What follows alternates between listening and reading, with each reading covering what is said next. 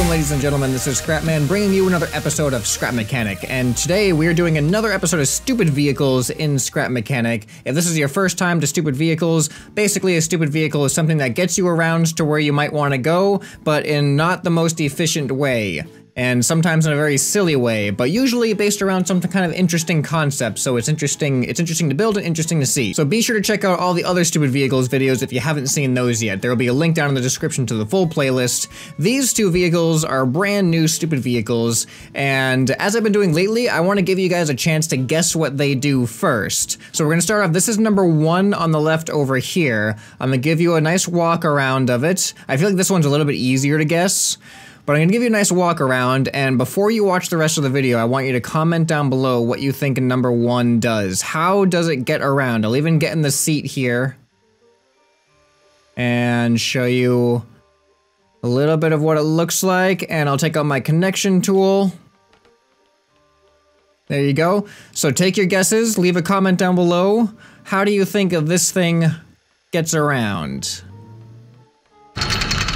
Okay, and we have number 2 over here, and this one I think is actually a lot more interesting, and I'm pretty proud of this one. It was much more difficult to build, and I was surprised that it's okay, it works pretty decently. But what do you guys think? How do you think this works? Now, I'm gonna admit that you're probably not gonna get it based off of what you see right now, so what I'm gonna do is give you some different views, because there's some stuff going on inside here as well.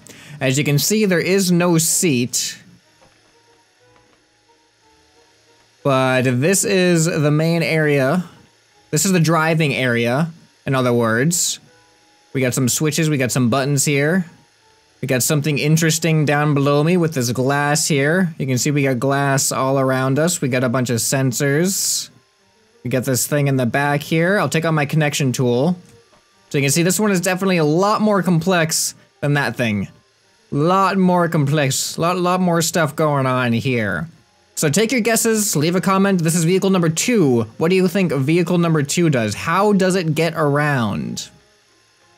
Now keep in mind, they might have special things for turning, forward, reverse, things like that. So if you want to, feel free to include those details as well. All right, did you do it yet? Did you comment? Did you take your guess? All right, here we go. We're gonna start off with vehicle number 1. Now, many of you probably guessed that this thing is a clapping vehicle. These are supposed to be little hands that actually clap in front of the vehicle, and that's how it goes. Do you see sensors on the middle fingers there? Once those sensors come together, it triggers the thrusters, and this is how the vehicle gets around. Now, this is WASD controlled. All I'm doing is pressing W to go forward, and this triggers the controller, which will clap the hands, and then whenever the hands come together, it triggers the thrusters. Now, this thing is not very well balanced, for sure, and also, you do not want to take oh boy, that's not good. You do not want to take this thing through any dense forest. Now, what I can do, though, is press number 1. Maybe. And yeah, there we go. Now we kind of turn around. Now the unfortunate thing about this is it is not, in order to have the hands come together, I had to have it be an even width. That way those two hands would be able to touch each other. Uh-oh. And that happens too if you stop at the wrong point. So, but because of that, when I turn myself around, you can see that I'm actually off center from my wheelbase. And that's because there's no center point when your vehicle has an even width. So that's the only thing that annoys me about it, is it doesn't have a center base when I turn myself around. But it is capable of turning around, so that's a good thing. And it still works in either direction. It's just not symmetrical. But here, let's turn myself back around over here. Uh-oh. Yeah, so the hard, oh no. The hard part is, in order to stop going, you actually, That's not supposed to happen.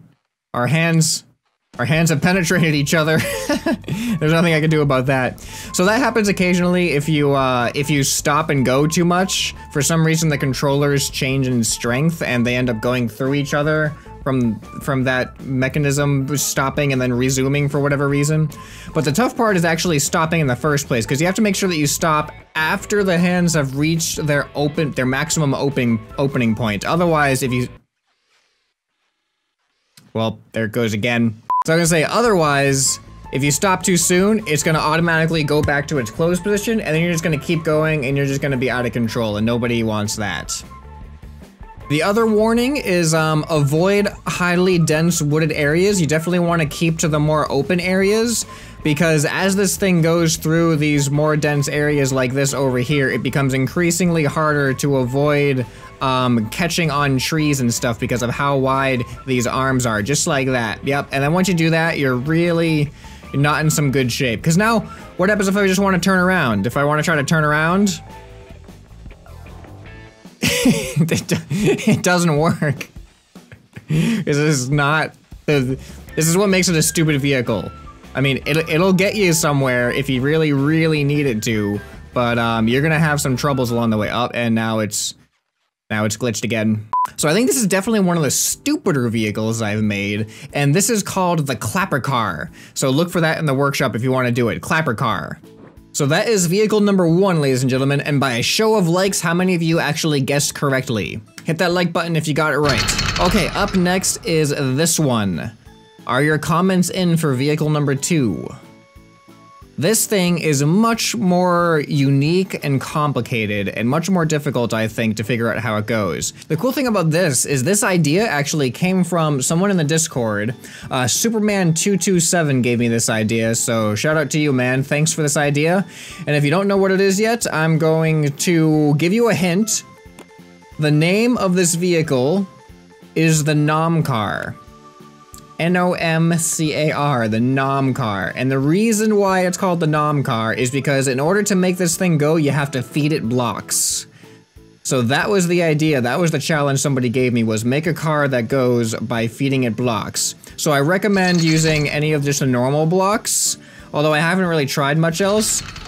So here's how it works, is these little green pipes here, these are your attachment points. So you can either go like this, drop one block in, you can see that it goes down the conveyor belt, and we move forward just a little bit. Here, I'll face forward this time. There it goes. Yep, and then it stops us.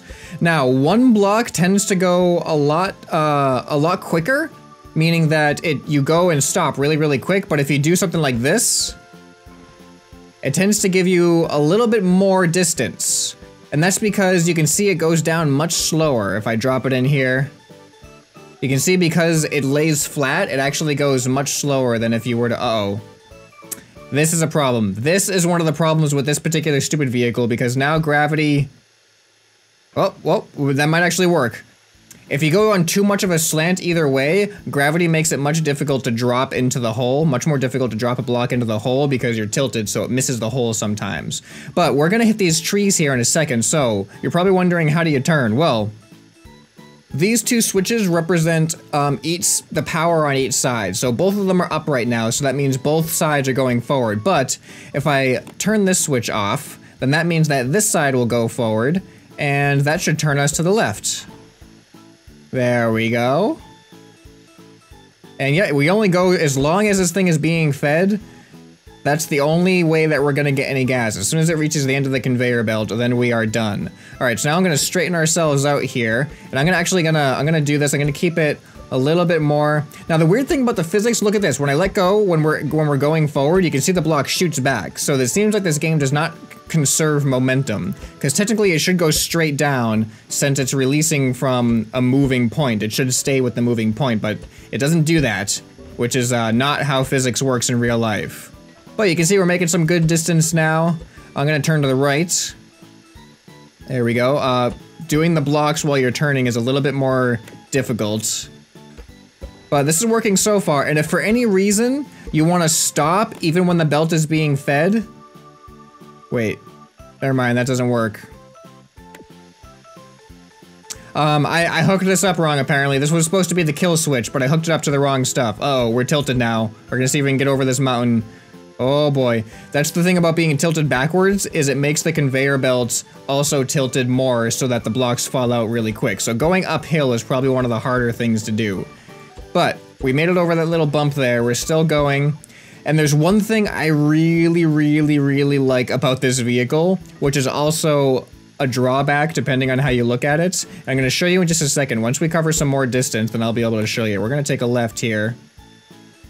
Oh, straighten out. Oh, what? No, that's not straightening out.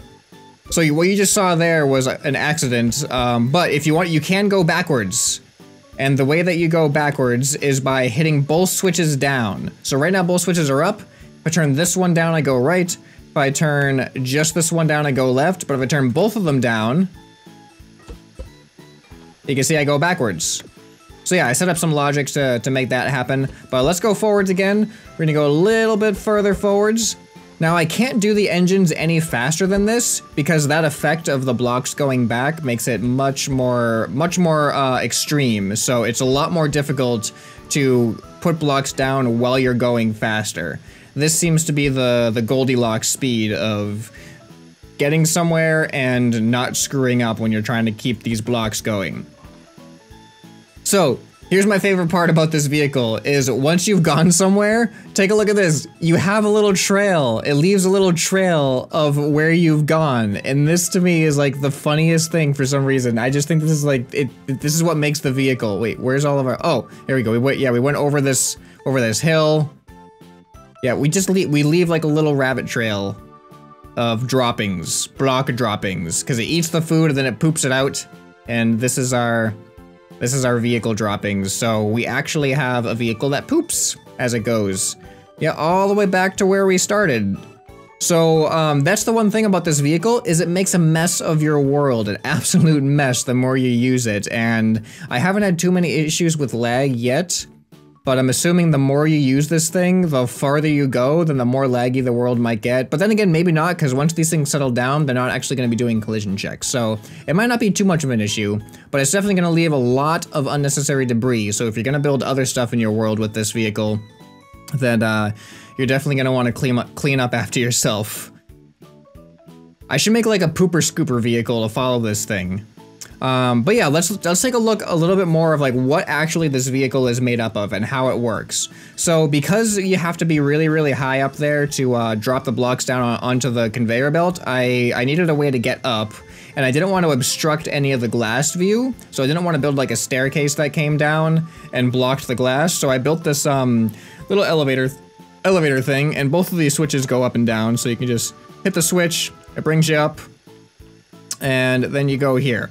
And so underneath here, the way it works is the conveyor belt is lined with sensors, as you can see, and as long as any of these sensors are being triggered, then it triggers the engines on the wheels. And this technically isn't tank steering. You can see if I hit one of these switches, the wheels actually turn, so it's technically not the way I told you, where one switch powers one side, one switch powers the other side. It's just set up to be like that. And here, the switch will bring us back down. And we can go ahead back up. So yeah, huge thanks to Superman for giving me this idea. Oh, there's something weird going on. As we went downhill, oh wow, this one little block is giving us so much, distance because it got stuck in there. Because as we tilt down, then the conveyor belt tilts down, so it makes it more difficult for the single blocks to get passed through. I ran into that issue when I was doing some testing, as I find single blocks are really, really hard to pass down a conveyor belt because the corner fits perfectly on the circular edges, making it just rotate in place. Here, I'll show you what I mean.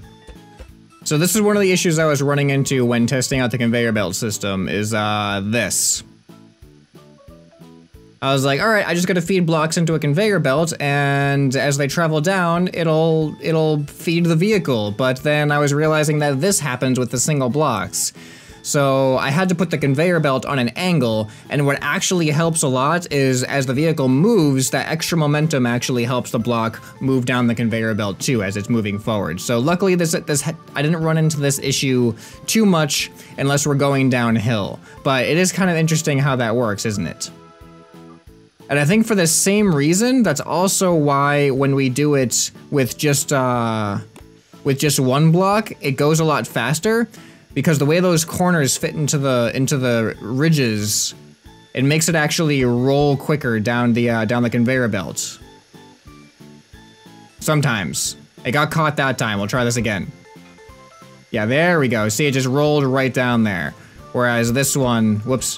Whereas this kind, yeah, that kind gets caught and then it actually goes slowly. So yeah.